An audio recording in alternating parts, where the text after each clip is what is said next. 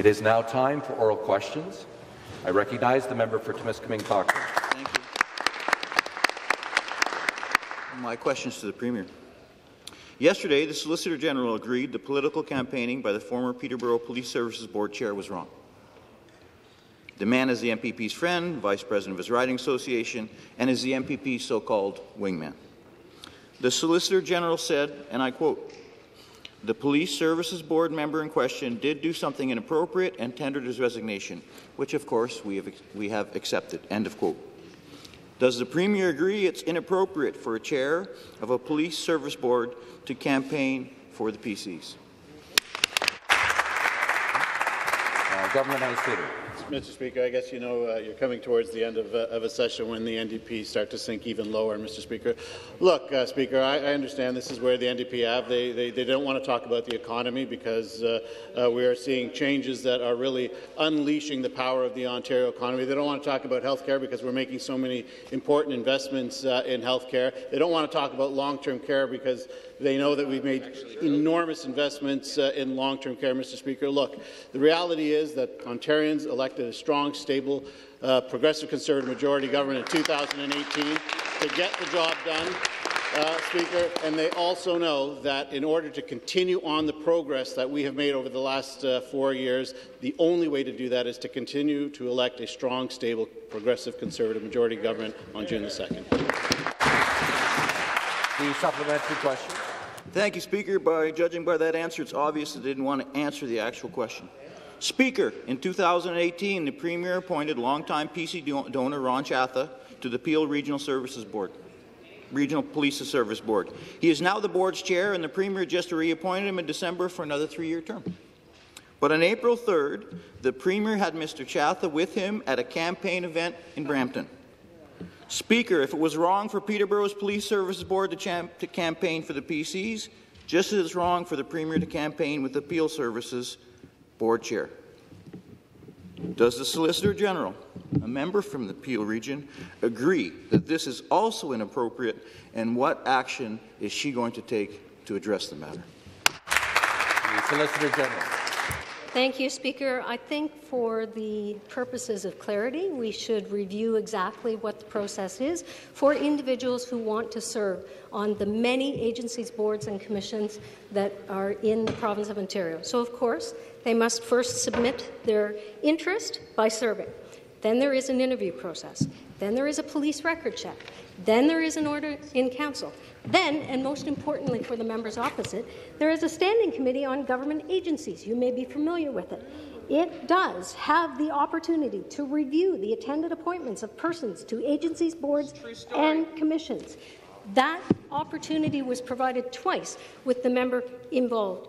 You know, I find it frustrating that people who want to serve their public are automatically suggesting by the member opposite that Response? if they support Premier Ford, if they support our government, they should automatically disqualify.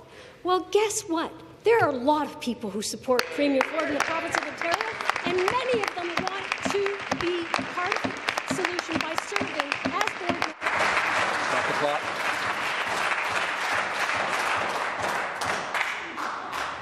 I couldn't hear the Solicitor General. Order. Start the clock. Final supplementary.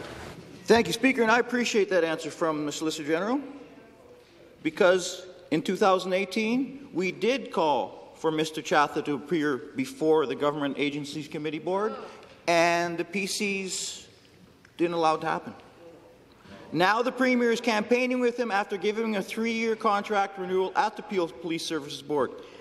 And police services is a bit different. There should be a definite separation between politics and civilian oversight of the police. And if it was wrong for the member from Peterborough, then I don't see why the government doesn't have a policy on it, and why do we have to find out in pictures that this is being done? Why? Because police oversight, civilian oversight of police, is a different matter than many other appointments. Thank you, Speaker. Government House Leader. Maybe it's just me, Speaker, but I find it kind of creepy that the NDP are searching through pictures to see who they can find at different events, Mr. Speaker. How about they spend their time worrying about how to build a strong economy for the people of the province of Ontario, Speaker? I guess that is why they are so disappointed when they hear that the jobs are coming back to the province of Ontario. And we've done it, Mr. Speaker, since 2018. Look, we were elected on a promise to reignite the Ontario economy that had suffered because of the policies of the Liberals and the NDP, an economy that was over-regulated. Red tape. We had more red tape in the province of Ontario than any other jurisdiction, not just by a little bit, but by twice as much. We started to eliminate that. We put in place the policies that would bring jobs back to the province of Ontario. Now, the job is not done, Mr. Speaker, and the people of the province of Ontario know that.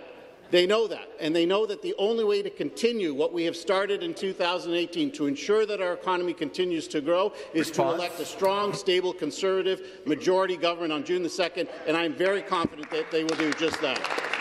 Next question, the member for Brampton East. Thank you, Speaker. My question is to the Minister of Health. Yesterday, the Minister of Health admitted that the Conservative government doesn't care about Brampton's healthcare system. She said herself that she doesn't believe that Brampton, a city of over 700,000 people, the ninth largest city in Canada, one of the fastest growing, doesn't deserve 3 hospitals. Let's be clear. Brampton deserved a second hospital 10 years ago, and Brampton deserves a 3rd hospital today. So will the Minister of Health admit that she was wrong and that Brampton does require 3 hospitals, and more importantly, will she commit to the funding today to make it happen? For Eglinton Lawrence. Thank you very much, Mr. Speaker, and thank you to the member opposite for the question. I'm delighted to talk about Brampton because this government is getting it done for Brampton. As part of our plan to build a stronger, more resilient healthcare system that is better prepared to respond to crisis, Ontario government is investing $21 million to expand William Osler Health System. The funding will help transform Peel Memorial into a new inpatient hospital with 24/7 emergency department and expand cancer care at Brampton Civic Hospital. These projects will improve access to much-needed services in Brampton so that local families continue to receive the high-quality care that they need and deserve close to home. For decades, previous governments, supported by the NDP and the members of the opposition, the coalition, previous governments supported, aided and abetted by your members, didn't do anything for Brampton, but this government is getting it done for Brampton. And the supplementary question. To the Minister, let's look at how badly Brampton is being left behind. Windsor is a city of over 200,000 people, and they have 2 hospitals. Hamilton is a city of around 600,000 people, and they have 3 hospitals. Mississauga is a city of over 800,000 people, and they have 3 hospitals. I want to ask the Conservative Minister of Health to name me another city in Canada that has over 700,000 people and only 1 hospital. Brampton is the only city in the entire country that is being left behind in such a terrible way, and the Conservative government is allowing it to happen. And now on top of it, they're denying that our city and our residents want better. Well, Bramptonians do deserve better, and we in the NDP are going to fight to make it happen. So will the Conservative Minister of Health admit that she was wrong, that Bramptonians do deserve 3 hospitals, and more importantly, commit to the funding today to make sure that our city has 3 hospitals with 3 emergency rooms? Member for Eglinton Lawrence. Thank you very much, Mr. Speaker, and thank you again to the member opposite. It is great to be able to talk about all the great things that we're doing in Brampton. As part of our 2021 budget, the government announced $18 million to expand Peel Memorial Urgent Care Centre to 24/7 operations while awaiting plans for the new inpatient hospital. Today, the government is building on that investment. We've got another $18 million with the new 24/7 emergency department, new inpatient hospital services, enhanced seniors care, mental health and addictions, rehabilitation, complex continuing care for patients and their families in Brampton, which is what we all want to see, making sure Brampton has the care that they deserve. Let me just quote the chair of William Osler Health System. The announcement is a momentous step forward for Osler and the future of healthcare in our community. As Brampton and surrounding regions continue to grow, Osler is committed to building a strong, vibrant hospital system that will bring innovative, life-saving care to patients for years to come. I know the people of Brampton are happy that this government is getting it done. The final supplementary. Thank you. Back to the minister. The Conservative Minister of Health had the audacity to say that Bramptonians don't deserve 3 hospitals. Does that mean that the Conservative MPPs from Brampton are not advocating for the people of Brampton who clearly want 3 hospitals? Does that mean that the Conservative MPPs themselves are not advocating for 3 hospitals in Brampton? Because if the Conservative government spoke to the people of Brampton, they would hear how people are struggling the government with side one emergency room that is chronically overcrowded. The fact that people in Brampton are struggling being treated in the hallways in the thousands because there's not enough space. The fact that for some surgeries like hip replacements, wait times are twice as long in Brampton. Despite all of this, does the Minister of Health, the Conservative Minister of Health, still believe that Brampton doesn't deserve 3 hospitals? Member for Eglinton Lawrence. Thank you very much, Speaker, and thank you again to the member opposite for this question. The Minister of Health has done an incredible job focusing on the places where we need to enhance hospital care, and that is why we're doing so much in Brampton. We have already delivered a lot. The Mayor of Brampton was quoted as saying that what we're doing is a huge step in the right direction, actually 6 times larger than the original project that was planned only a few years before that.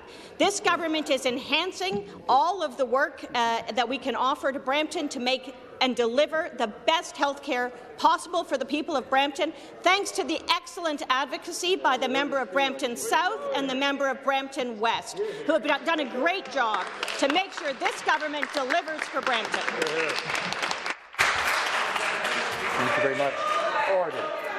Order. Government side, come to order.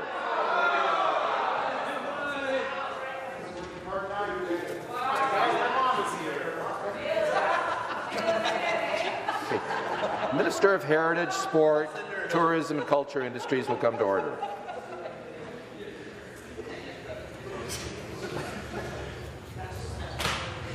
Sorry. Member for London West. Thank you very much, Speaker. My question is to the Government House Leader. Speaker, 6 weeks ago, Bill 88, our London Family Act, was referred to the Standing Committee on Justice Policy without having been debated in this legislature. The bill is named to honour 4 beloved members of London's Afzaal family who were murdered in a horrific Islamophobic attack on June 6, 2021.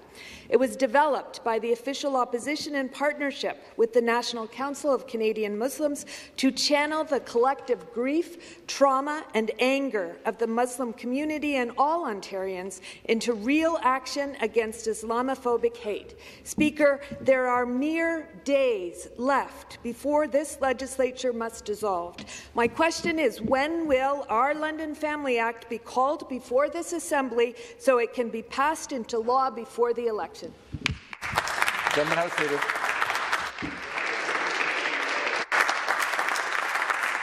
Government House Leader to reply. Thank you very much, Mr. Speaker. Look, as I've mentioned to the member opposite, it is our belief that the bill needs more work in order to strengthen it, Mr. Speaker. It is too important. What we saw happen in London, I think we all agree, it was a tragedy, and that there is a tremendous amount of work that we have to do as legislators to ensure that we honour that we respect that, and that we work to not only Islamophobia but all forms of racism. So, as I've mentioned again to the member opposite on numerous occasions, we think that the bill needs to be strengthened in the current format. It does not do what I think we all collectively want it to do. So the Minister of Citizenship and Multiculturalism has been working directly with stakeholders to ensure that the bill gets strengthened. Look, it doesn't end just because an election is called, Mr. Speaker. There will be new people sitting in this legislature. There will be new people sitting in this legislature after June the 2nd, and they will ensure that the proper bill, a strengthened bill, and a bill that meets the needs of the community and the spirit of what the community wants is brought forward and passed. Supplementary question. Speaker, the Government House Leader just said that Bill 86 is not coming back before this legislature. This is a bill that sets out a detailed, concrete plan to tackle Islamophobia, white supremacy and organized hate in our province. Thousands of emails have been sent urging the government to support the plan. We need to move beyond words to meaningful action. We need to learn from the lessons of our tragedies and work together to do everything possible to prevent more deaths. Muslims in Ontario and around the world are observing and celebrating the holy month of Ramadan. MPPs have the opportunity to make systemic, lasting changes to address Islamophobia, hate and racism in our province. Will this government commit to this Assembly with a specific date for our London Family Act to be called and debated so it can become law in Ontario? Members, please take their seats.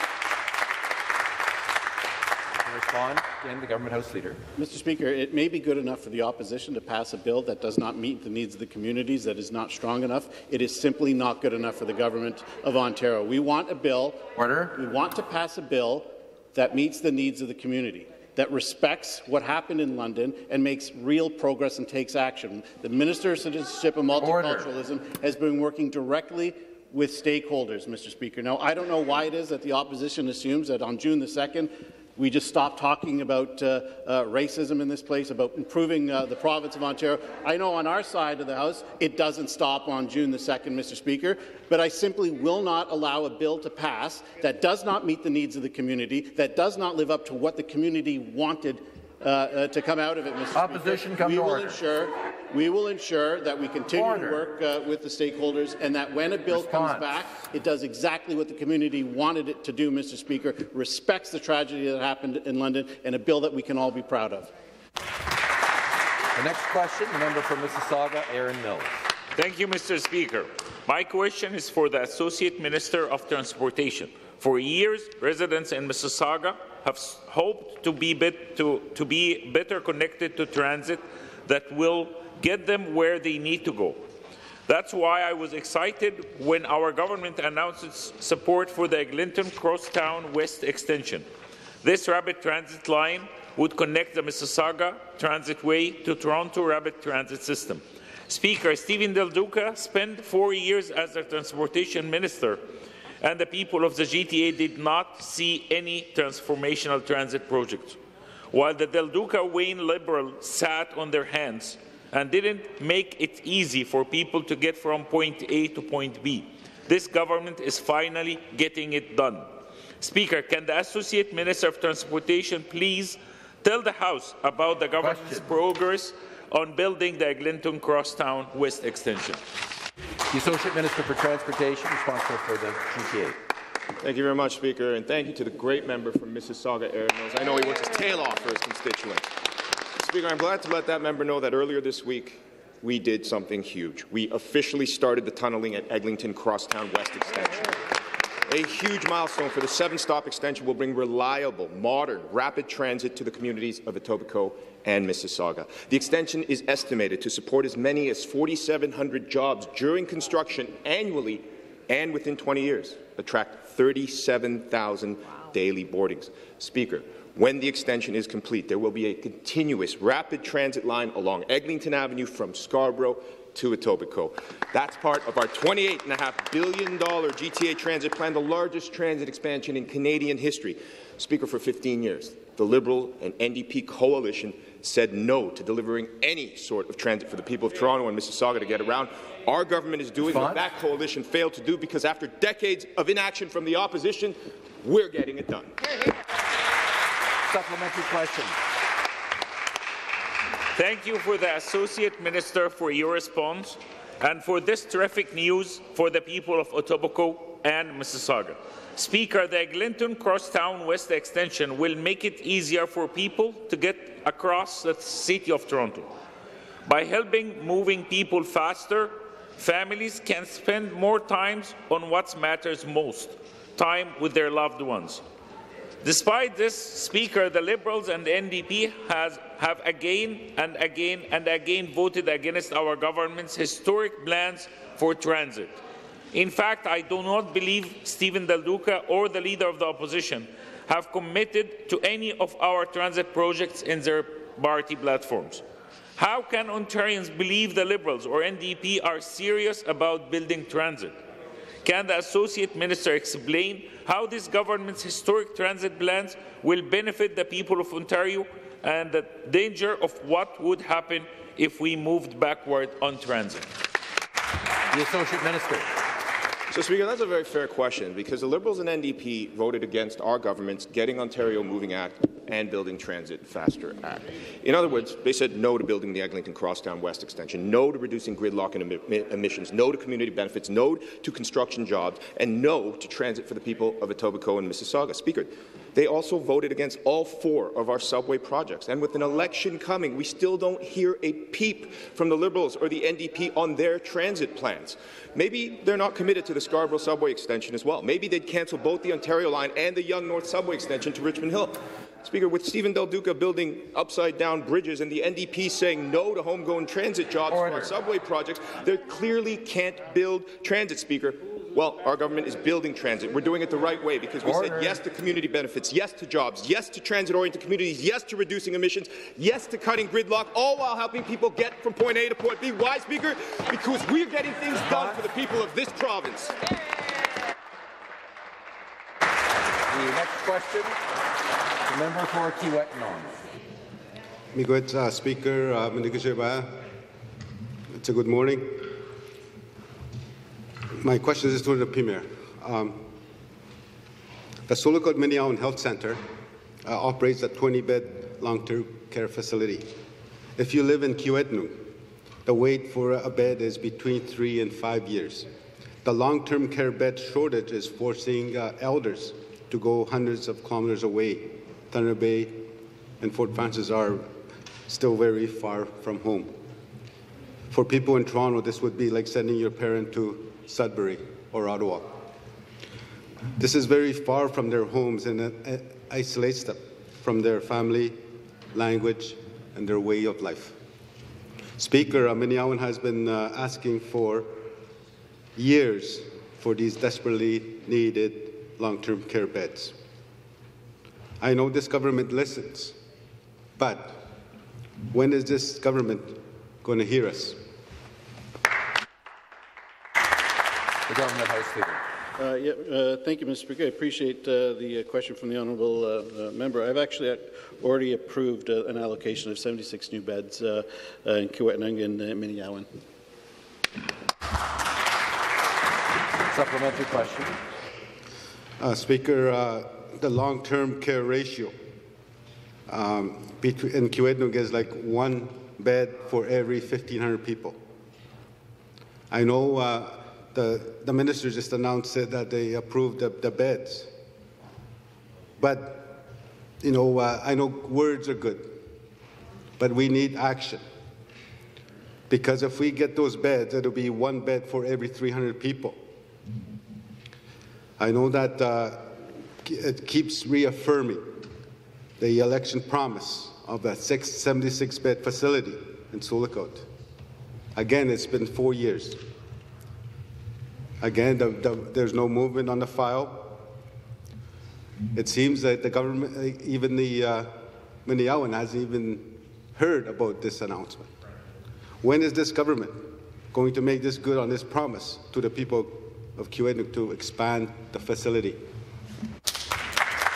Minister of Long-Term Care. Again, Mr. Speaker, we have made the allocation for there, but he's right. The long-term care in Northern Ontario was something that was greatly ignored by the previous government. In fact, indeed by the NDP as well, when they had held the balance of power. So, in order to fix that, Mr. Speaker, we knew that we had to make some serious changes and bring some beds to the north. So, in Timiskaming and Cochrane, I've allocated 46 new beds, 82 upgraded beds. In Algoma, Manitoulin, an Indigenous allocation of 96 new beds, another allocation of 37 beds and 59 upgraded beds. In Kenora, Rainy River, a new allocation of 64 beds. As well as in Kenora, 64 new beds, 96 upgraded beds.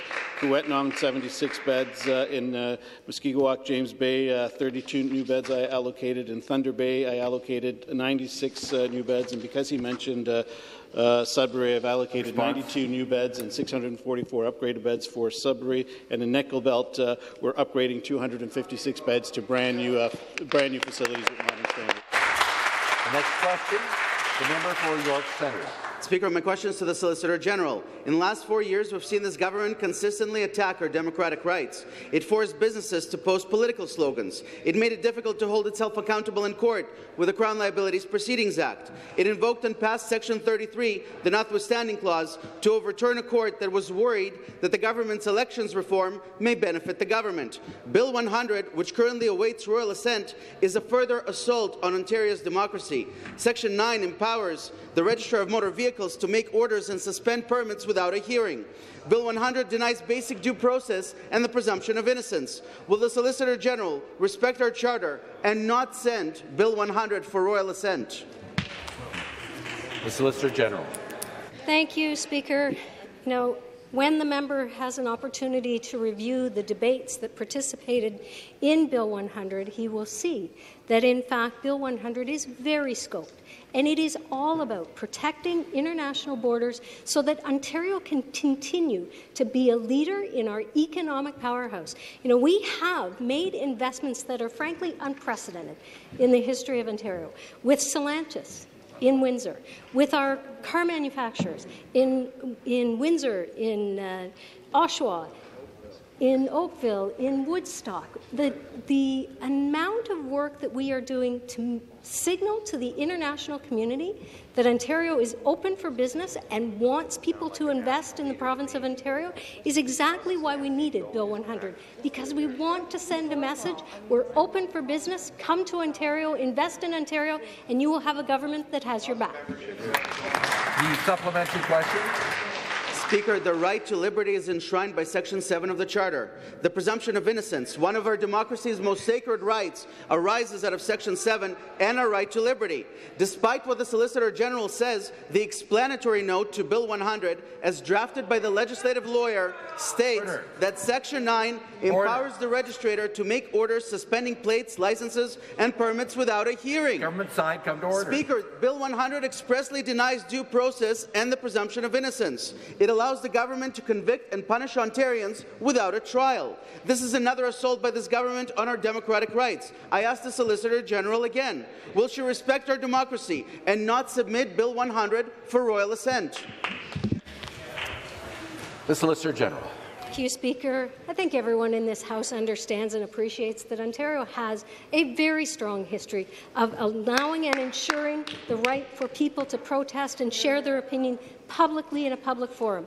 What we are protecting in Bill 100 with a very scoped piece of legislation is to ensure international borders, trade pathways are allowed to remain open.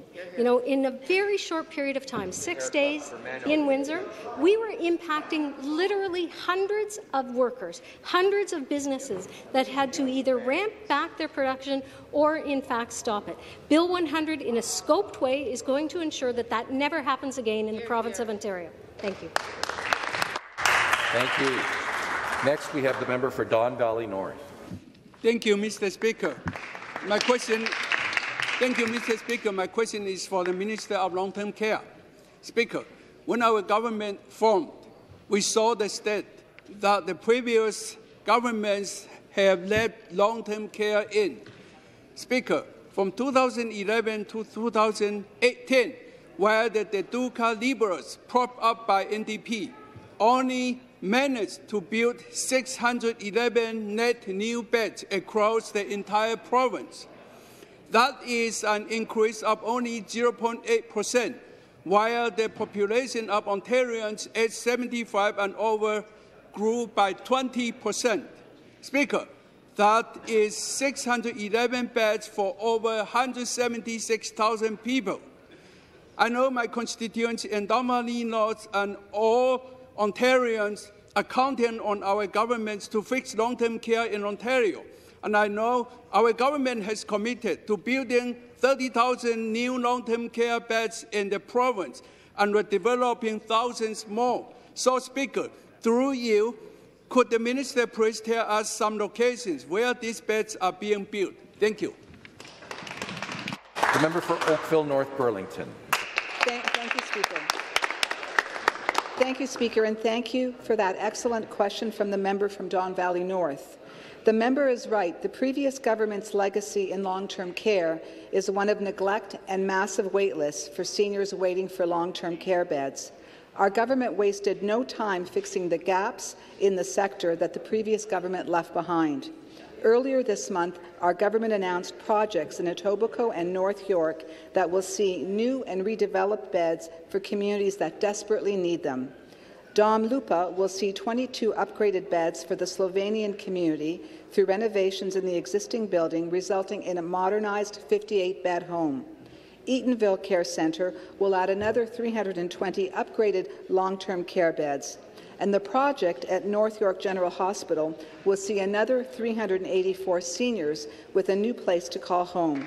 Speaker, these projects bring our running total to 27,148 new and 23,504 upgraded beds in our development pipeline. Supplementary question. Thank you, Speaker, and thank you for Pierre Trentafilala's response. Speaker, these new beds will certainly help us seniors live in and age in comfort in their communities. But, Speaker, we have heard from Ontarians across the province that meeting the cultural need of our seniors is vital to ensuring their well-being. Speaker, back in March, I was pleased to join the minister when he announced 256 upgrade beds in the Holcomb Seniors Homes project. This home provides culturally appropriate care to the Armenian community in my riding of Don Valley North and across Toronto. Speaker, could the minister please tell us what else our government is doing to ensure that the cultural needs of our seniors in long-term care are met? Thank you, Speaker. And to reply, the member for Oakville North Burlington. Thank you, Speaker, and thank you once again to the member for the question. Thanks to the advocacy of our PC caucus members, our government has made it a priority to provide culturally appropriate long-term care in Ontario. We have the Mong Shang homes in Markham and Stouffville that will provide care for the Chinese communities, thanks to my colleagues from Markham Unionville and Markham Thornhill. We have the Guru Nanak Long-Term Care Centre and the Indus Community Project for the South Asian communities, and that's thanks to our members in Brampton, as well as the 2 new long-term care homes with 640 new beds approved for Oakville North Burlington, which will also provide culturally appropriate care for the South Asian community. We have the project at Villa Colombo, which will see 256 upgraded beds for seniors in the Italian community, thanks to the member for Eglinton Lawrence, and of course the hundreds of beds we have allocated for our Francophone communities across Ontario, thanks to our Minister of Francophone Affairs and the members from Mississauga Centre. Speaker, our government understands and values meeting the cultural needs of seniors in long-term care, and we are getting it done. Next question, the member for Sudbury. Thank you very much, Speaker. Speaker, you'll remember that a year ago, Laurentian declared insolvency in Sudbury. They terminated more than 190 employees, and that created countless other job losses. They eliminated 36% of their programs. They cut 72 program speakers, including 29 cours de français. They affected the academic career plans of 932 students, and it was a terrible blow to my community. Yesterday, Speaker, the Auditor General tabled a report on Laurentian University. The Auditor wrote, and I'm quoting here, "For its part, the Ministry of Colleges and Universities, which is the primary government ministry responsible for monitoring the financial health of post-secondary institutions, did not proactively intervene in a timely manner to provide guidance to help Laurentians slow or ultimately respond to its worsening financial deterioration." Speaker, will the Premier agree with the Auditor General that the Ministry did not proactively intervene to protect my community from Sudbury from all of this hardship? Thank you. The Minister of Colleges and Universities to reply. Well, thank you, Mr. Speaker, and thank you to the member for that question. And I want to thank the Auditor General for this preliminary report, and I know Ontarians are looking forward to seeing her final report. My top priority has and will always be ensuring post-secondary education and students across the province are able to receive the world-class education institutions have to offer in this province. When Laurentian University made the decision to file for CCAA, we provided direct financial supports for students who needed to enroll at a new institution to continue their studies. Our government also stepped up to replace the former debtor-in-possession loan lender and appointed 5 new members to the board to provide a stable pathway for Laurentian to reach a plan of arrangement with its creditors and assure that students that their education year would not be in jeopardy. Every action our government has taken and will continue to take will be in the best interest of students. The member for Nickel Belt, supplementary. Thank you, Speaker. My question is to the Minister of College and University. Speaker, my community has endured 14 months of hardship because of the CCAA process at Laurentian University. Will the Minister agree to act proactively, as recommended by the Auditors General, to make sure that Laurentian University does not continue with the CCAA process? The Auditor's report says, and I quote, "There are certain principles held high in the public sector, including transparency, accountability, and the primacy of public interest. That makes the CCAA process, the court-ordered protection, a detrimental choice for public entities. Laurentian University should not have used the CCAA process. This process has gone on too long. It must end now. The government can and must get Laurentian University out of the CCAA process because before the court-ordered date of May 31st, the ministry knows that CCAA is wrong. Will the minister put an end to it right now?" Minister of Colleges and Universities. Well, thank you, Mr. Speaker, and thank you to the member for the question. And I'd like to take the opportunity now, as Minister of Colleges and Universities, as the academic year is wrapping up for post-secondary education students in the province, to wish them the best of luck on their exams. I know I have 3 daughters who are reaching exam time and feeling the stress right now. As the Auditor General stated in her report, Laurentian is an autonomous institution that has sole responsibility over its academic and administrative affairs. While my ministry has been working with Laurentian throughout this period, the decisions that they have made in regards to program offerings, staffing, and navigating the CCAA process have been at the sole discretion of the institution and its advisors. And as the CCAA process is still underway, it would be inappropriate for me to comment further at this time. But again, I want to thank the Auditor General for tabling her preliminary report, and we will continue to cooperate with her office throughout this process. Thank you. Members, next question. The member for Ottawa-Vanier. My question is for the Minister of Education. Speaker, for the past 25 years, Ontario Francophones have built an education system with very high levels of success and high levels of admission, which continue to grow, and yet the government has not kept up, and there is a chronic shortage of teachers, and this threatens the very viability of the system. Moreover, there's contempt regarding the governance of school boards by bypassing the autonomy of French language school boards online or by delaying urgent measures identified by the working group on the shortage of French language teachers. This government has jettisoned French language education. Will the minister listen to her own working group, and will she commit to implementing all the recommendations on the shortage of teachers in the French language system? Mr. Speaker, I want to thank the member opposite for the question. We would agree that there's been an explosion of interest and enrollment within the French language program in Ontario, which is a brilliant outcome, and it's something we support through investment, Speaker. It's why we've increased investment in French language education by $37 million this year alone. Is the highest it has ever been in Ontario history. And, Speaker, to specifically address the question cited, the member opposite will know that this has been a national issue that has existed for well over 15 years, and it is regretful that the former Liberal government did not have the foresight to bring together labour, school boards, faculties of education and government to devise a plan, which our government announced, a $12.5 million program to incentivize more educators to enter, to retain them, and to recruit them internationally from the Francophonie. I'm actually very proud, Speaker, that for the first time, this working group and this initiative has produced educators from around the world who are now working within Ontario schools. We're going to continue to make this a priority to meet the needs of French language students today and well into the future. The supplementary question. Speaker, the Liberal Party did not undermine French language education in the same way as the Conservative government has done during its time in power. A number of recommendations have come forward from the working group. Why does the minister refuse to work with French language universities in Ontario to create more spaces for teacher training? We have to underline that the government has allowed for the second largest faculty of education to cut its programs on the basis of an insolvability problem that the Auditor General has described as unnecessary.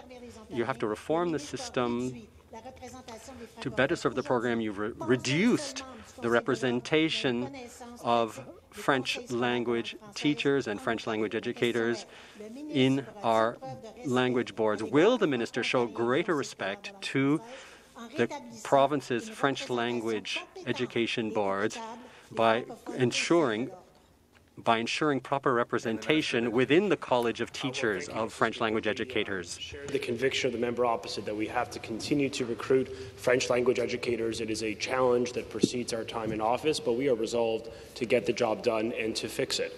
And Mr. Speaker, I'm very proud that under the leadership of the Minister of Francophone Affairs, we now have UOF and Hearst as two independent governed Francophone universities for the French community, by the French community. That is important progress. And of course, in our high schools and elementary schools, we've increased investment, increased resources, and of course hired more French language teachers, so much so that we are now literally recruiting from the Francophonie. We have educators for the first time from France, part of this agreement, working within Ontario schools. There is clearly more work to do. Together with the Minister and our Premier, we will all continue enterprise-wide in this government to ensure French language students, the preservation and the linguistic preservation of their history, their language and their culture remains true in the hearts and the curriculum of our schools, of our curriculum and across our province. Thank you, Speaker. The next question, the member for Flamborough-Glanbrook. Thank you, and good morning, Speaker. My question is for the Minister of Municipal Affairs and Housing. Speaker, we all know that Ontario is facing a housing crisis driven by a severe shortage of homes. The housing supply shortage impacts all Ontarians, regardless of where they live or their budget. But, Speaker, our government has made significant progress to build more housing for Ontarians who simply need a little bit of help. But unfortunately, Mr. Speaker, it seems that members opposite have trouble understanding the concept of supply and demand. So through you, Speaker, could the minister tell us how creating more housing will help Ontarians who are simply trying to realize the dream of home ownership? Minister of Municipal Affairs and Housing. Thanks, Speaker. And I want to thank the member from Flamborough-Glanbrook for her incredible advocacy on the housing file. Speaker, our government is using every resource at our disposal to build more housing of all types, of all shapes and all sizes. Recently, I made an announcement with the Mayor of Vaughan that our government is providing surplus lands there to a nonprofit housing provider at a location that is really, Speaker, it's a beautiful spot. It's ideal because it's close to amenities, to public transit. It really is going to be a wonderful development. We're also, Speaker, not going to sit on our hands when it comes to surplus properties. We're making better use of them to be able to advance the priorities of Ontarians, which was just exactly what that announcement in Vaughan was all about. We're also providing nearly $1.2 billion to our community and our Indigenous partners to build thousands of supportive housing units and deliver on services in all corners of the province. I'm very excited, Speaker, to hear the supplemental, because I've got lots more that our government's doing on this. Thank you. Supplementary question. Thank you, Speaker, and of course we're all anxious to hear it. Speaker, our government continues to make historic investments in housing and homelessness. We are also making these programs more sustainable and efficient over the long term. We are ensuring that every single taxpayer dollar counts and is being put to its best use, unlike the wasteful previous Liberal government. One pillar of addressing housing is dealing with homelessness. So through you, back to the minister, how is that ministry and our government working to improve housing and homelessness programming? Great question.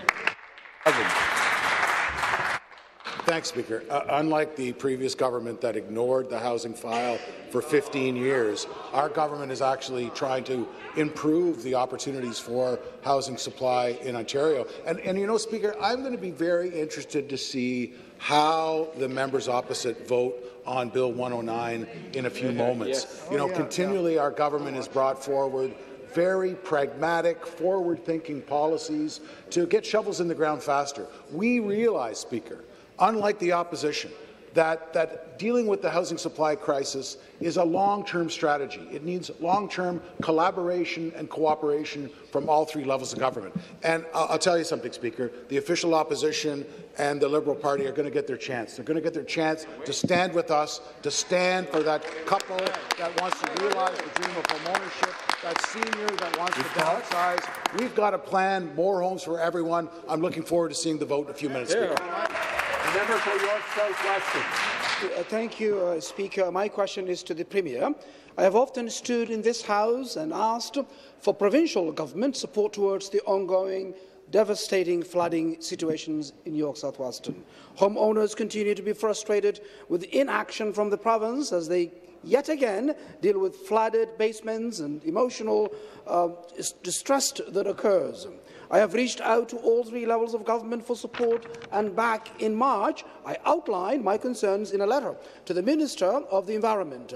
Rockcliffe Ravine Flood Mitigation Project is seemingly a quick-fix solution that does nothing to address the ongoing building and land user development along well-documented floodplains.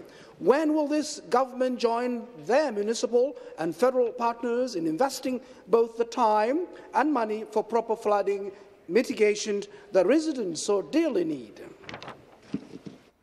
Minister of the Environment, Conservation and Parks. Thank you, Speaker, and I thank that member opposite for the question, a very important one. Speaker, we understand the impact that climate change is having, extreme weather events and flooding. I hail from a community along Lake Ontario, like that member, and I know how important this is. So I would say that's why this government was the first government in Ontario's history to launch a comprehensive climate change impact assessment, working with municipalities, upper and lower tier, to build climate change resiliency. Furthermore, Speaker, I joined Mayor Tory in Toronto to make strategic investments long-term, because you see there's a fundamental difference between the members opposite and this government. We understand that we need to plan for growth. We need to make the necessary investments to build resiliency, to plan for growth long-term, and we're doing that, and I'll have more to say in the supplementary. Thank you, Speaker. Supplementary question. Thank you, Speaker. Through you, my question is back to the Premier. I have yet to receive a response from the Environmental Ministry regarding my letter on flooding, and in fact, residents that did receive a response on an ongoing environmental air quality issues was extremely disappointed with the reply they received. Residents have made it very clear that the flooding mitigation efforts seem not well planned and short on provincial investment.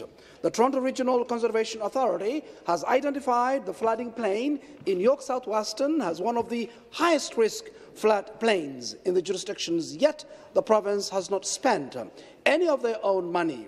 When I see nearby communities receiving financial support, and rightfully so, I'm left wondering why residents who have suffered ongoing flooding damage in York South-Weston are neglected and not treated equally by this government. Would like an answer here today when they can expect the assistance and attention they require from this government.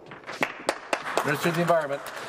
Thank you again, and thank you to that member opposite, and perhaps we could speak after and discuss the specific issue there. I will say climate change and climate change-related events don't treat all Ontarians equally. That's why we launched the Climate Change Impact Assessment. The member opposite also mentioned air, and we've got some members on our team at MECP here today who work diligently on the most comprehensive SO2, sulfur-related regulations in Ontario's history, after years where Liberal members stood by idly and saw nothing. We worked with industry, with the tremendous leadership of MPP Bob Bailey, to get it done with Amjadang First Nation.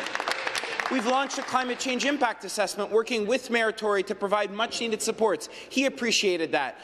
We were joined by Councillor McKelvey and a number of others who appreciated the work that the province is taking to look long-term, because that's the difference between the Liberal NDP coalition and the strong, stable Conservative government. We're planning for growth, making record transit investments, launching the first and most comprehensive climate change impact assessment, and we're not going to stop. Thank you, Speaker. Next question, the member for Cambridge. Thank you, Speaker. Good morning. My question is for the Government House Leader. This week, the government didn't give much of a legislative agenda or schedule, as per Standing Order 59, to all of the MPPs of this House. It goes without saying that notice of when bills will be debated and voted on is a fundamental aspect of the parliamentary process and the democratic process. Last night, Bill 100 was called for debate, after hours, without notice to all MPPs. On that note, I would like to congratulate the member for Chatham-Kent-Leamington for maintaining a very friendly relationship with the same government that he claims his party is challenging, as he received both notice of last night's debate and had the House Leader defend him during question period yesterday. My question for the House Leader is, will the House be resuming for legislative matters after next week's constituency week, and does he plan on holding further evening sittings without notice? House Leader. Well, Speaker, I mean, look, I couldn't have been clearer. I think it was 3 weeks ago that I tabled a motion that said that we would be having night sittings going forward in order to deal with government legislation. There were members on all sides of the House who were here. There were some great speeches from the members of the NDP. The member for Chatham-Kent-Leamington had a great speech. I didn't really agree with it, and I think he appreciates that. It can't be the government House Leader's job to also do the scheduling for the New Blue Party. It can't possibly be. Now, if New Blue can't even schedule their time, how in God's name do they expect to run a province, Mr. Speaker? Like, I am sorry. I will do my best from now on. If you want to send your schedule to me, I'll see if we can't help you schedule your time. But when we say that the House is sitting, we expect that members will want to be here to debate what is before the House. Everybody else can do it. I'm not sure why the member can't. I'll remind members we don't make reference to the absence of other members. Member for Cambridge, supplementary. Thank you, Speaker. In February, the government rewrote the law to delay tabling their 2022 budget for 2 months after it was required by the law. The budget is a fundamental part of responsible and good government, Mr. Speaker. It is important that Ontarians know how their hard-earned tax dollars are being spent. We haven't had a budget from this government in over a year, as it continues its reckless spending and greater deficits than anything seen by the prior Liberal government. I don't see any other legislative matters on the docket for this session, Speaker, so I would like to know from the House Leader, does this government plan on still tabling a budget prior to the next election, yes or no? And to reply, the Minister of Finance. Well, thank you to the member opposite, through you, Mr. Speaker, and to the House Leader, who you should look right sometimes. I know that's your tendency. Before I answer that question, I do want to say it's been an honour and a privilege to stand in this House, all 124 of us. It's been the privilege of my life, so thank you very much.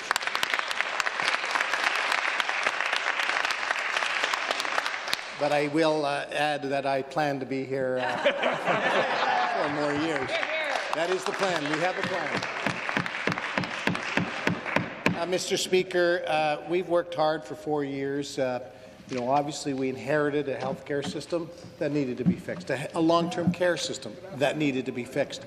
We needed to invest in broadband. We needed to invest in housing. We needed to invest in public transit. We need to invest in highways. So, Mr. Speaker, stay tuned.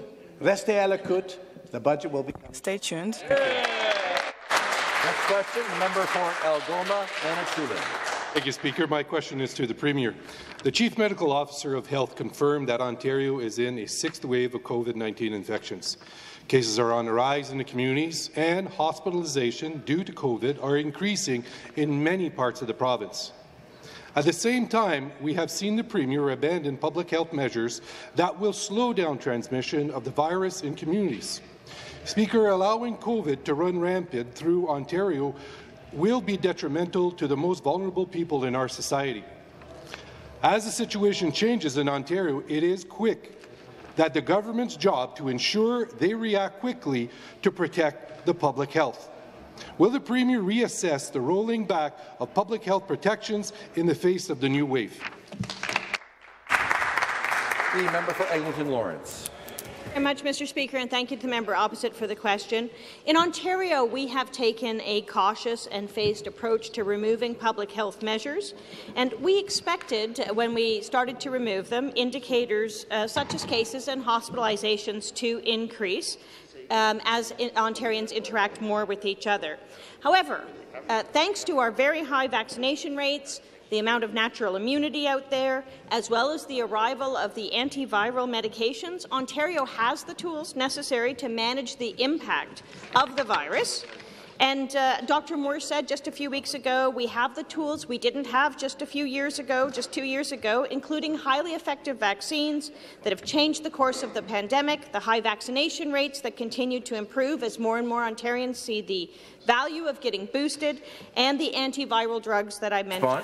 Those are remdesivir and Paxlovid. So those medications are there. We think we're managing the impact of the virus, and we will continue to do so. Supplementary question. Again, to the Premier, we know that one of the best protections out there against COVID is wearing a properly fitted mask. We also know that N95 respirators offer people the best protection against catching and spreading COVID-19. For months, this government has been mandating that hospitals and long-term care facilities and other high-risk settings require visitors to put on a 3-ply medical mask when entering these premises. The CDC recently changed its masking policy to require hospitals to allow individuals to use respirators with higher levels of protection if they chose. It makes no sense to disarm people and lower their level of protection against infections. Will the Premier revise and update Ontario's policy? For Eglinton Lawrence. Thank you very much, Mr. Speaker, and thank you again to the member opposite. As always, this government is listening to the Chief Medical Officer of Health, who continues to review all of the data at all times, along with the Minister and other people within the Ministry of Health, to make sure that we're doing everything we can to ensure the safety and well-being of the people of Ontario, and we will continue to do that. We have, as I said, tools that we've never had before to protect people, and one of the great stories of this pandemic is that this government, under the leadership of the Premier, decided right at the beginning that we would never let ourselves not have enough PPE, and this government did something about it. Currently, 46% of Ontario's PPE needs are met domestically, and within 18 months, 93% of Ontario's PPE needs will be met domestically, and that is a great success story, thanks to the leadership of this government in getting it done. The next question, the member for Scarborough-Guildwood. Thank you, Speaker. My question is to the Premier. In 2018, the Ontario Liberal government budgeted $1.1 billion for investments in Scarborough Hospital. It's now grown to $1.5 billion as it has sat in the Treasury for 4 years under this Conservative government. After so much silence and delay from this government, the Scarborough Health Network submitted a revised plan last year to invest $1.9 billion in Birchmount and Centenary hospitals. This will result in a 30% increase in beds capacity in Scarborough. Ontario Liberals said yes and committed to SHN's revised plan to the people of Scarborough, as we always have. Speaker, why has it taken this government and their Scarborough members 4 years to commit to Scarborough health care? Why is it that now, mere days away from an election, there is still not a single shovel in the ground? The Government House Leader. Speaker, let's hear what the member just said. Basically, what the member said is, had they had a fifth mandate, they would have got around to taking care of Scarborough. So they didn't have time to do it from 2003, and they didn't have time in 2004. By 2013, they still hadn't had time to concentrate on Scarborough. 2017, they didn't have time to concentrate on Scarborough, but in a couple of days before an election, unbudgeted with nothing in it, all of a sudden they thought, oh, we better pay attention to Scarborough. But I tell you what, we started paying attention from day one. Day one, we brought them a new medical school to Scarborough. We got them a three-stop subway to Scarborough. Of course, over 4 mandates, they couldn't get that done. And today, we made an enormous announcement for the people of Scarborough, Mr. Speaker, an enormous announcement for the people of Scarborough. It didn't take us 5 mandates. It didn't take us 15 years. It's taking us 1 mandate, Mr. Speaker, because we're getting it done for Scarborough. Supplementary question.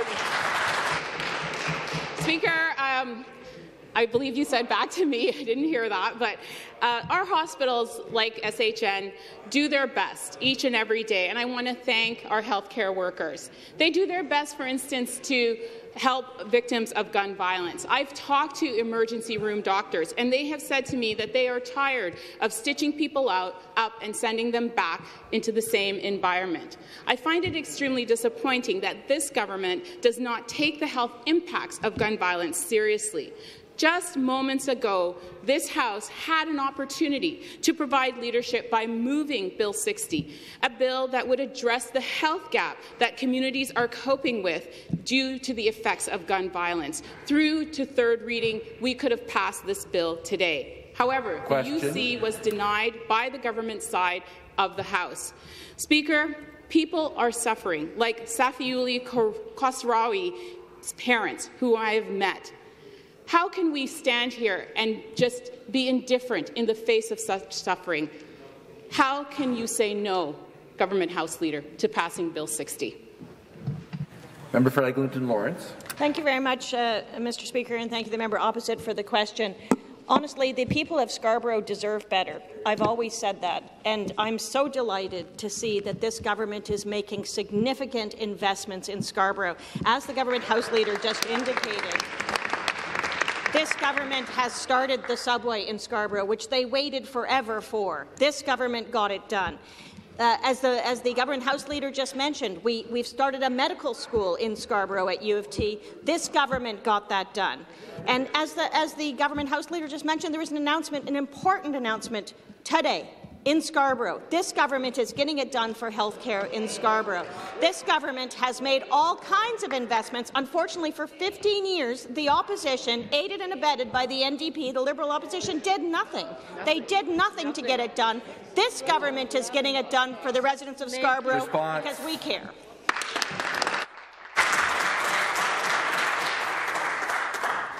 Thank you. That concludes our question period for this morning. The member for Sudbury has a point of order. Thank you, Speaker. I rise on a point of order just to correct my record. Yesterday, I was speaking about the recent passing of Paul Falkowski during the member from Timmins motion. I inadvertently said that the member from Timmins worked with Paul Falkowski in Elliott Lake. They worked together as steelworkers. The member from Timmins worked at Elliott Lake. The member from, Paul Falkowski worked at I apologize. Member Timmins worked in the Timmins Uranium Mines. Paul Falkowski worked at Elliott Lake Uranium Mine. I'll write it for Hansard. Thank you. Member for London West has a point of order. Yes, thank you, Speaker. The Government House Leader mentioned the debate last night, and I want to acknowledge our colleague, the member for Hamilton Mountain, who spoke on the act to proclaim the month of June as Myasthenia Gravis Month, and she shared her very powerful, moving and emotional words about her own experience with that condition, and it was really an extraordinary moment in this legislature, and I encourage all members to, if you have the opportunity to watch the video of that debate, it was, we were very proud of our member for Hamilton Mountain.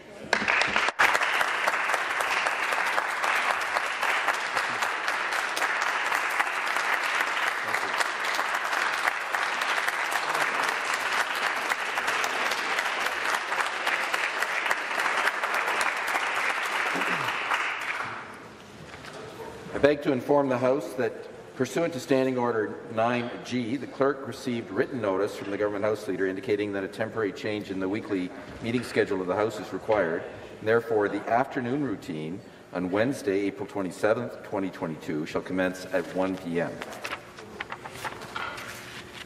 Next, we have a deferred vote on a motion for closure on the motion for third reading of Bill 106, an act to enact two acts and amend various other acts. Call in the members. This is a 5-minute bell.